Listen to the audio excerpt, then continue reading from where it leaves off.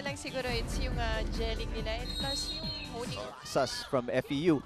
C will set it up to Pons. And right in Rondina is playing such great volleyball right now. We were talking about parity at the beginning of this season, pero yun na nga, nag-translate into unpredictability, diba? Conscious na. Kasi nga halos dikit-dikit eh. Pare-pareho, diba? Yeah, I mean, tied at the top. Ateneo Lasal. UP nag-iisa doon sa third place at 5-3. And then reflex by Adorador. Oh! But FEU pero that donut hole. Napatayo sa tabi ko si Coach Francis Vicente sa aksyon na binigay ng lady from the back row. Napalusot. Basas. Yan, Basas through the blockers of UE. It's also the right thing to do kasi yung first round is really just gauging your opponents, diba? And you're trying to see kung paano mo, diba, yung game plan mo on this. Ano na interview siya ni Paulina, no? Na they really need to work on their offense as well. And alam naman nila, no? Yeah. Undeniable. Basic. And it's also good that these players and the coach they know what to do. They know what's the next step.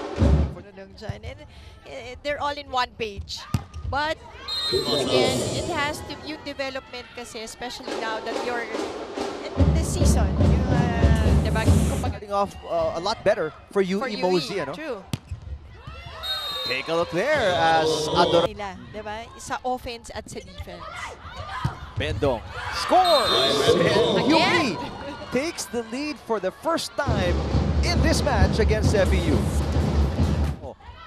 Gets one through, Disquitado sets it up for Abil. That is on the line! Oh, Abel gets the line. Very competitive UE, 2 straight points for them to tie. Because may nagagawa pa rin yan eh. You can intimidate the spiker on the other side or minsan naiiba yung position nila pag nakita nila dyan na yung double block. Right now, Coach Shaq calls a timeout. Laban ng tatlo ang Lady Warriors and the service. Set by Cayuna to Pons, yes!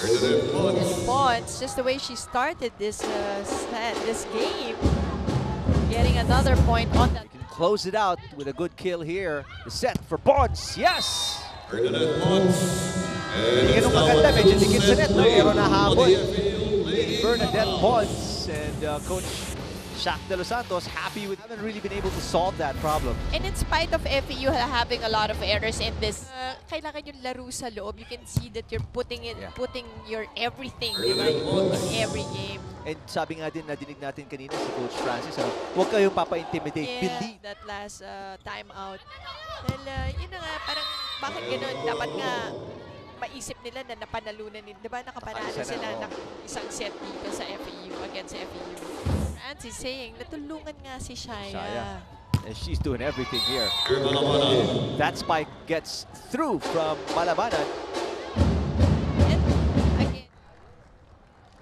And up until dito sa third set, Mosey, ang dami pa rin butas sa depensa ng UE.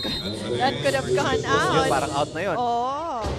So yan, yung decision making inside the court, it's something na sana naman you want to see. So the push, Negrito to Palma, and there it is. Tamaraws delivers the winning point, 25-13, 25-18, 25-21. Lady Tamaraws win over the Lady Warriors.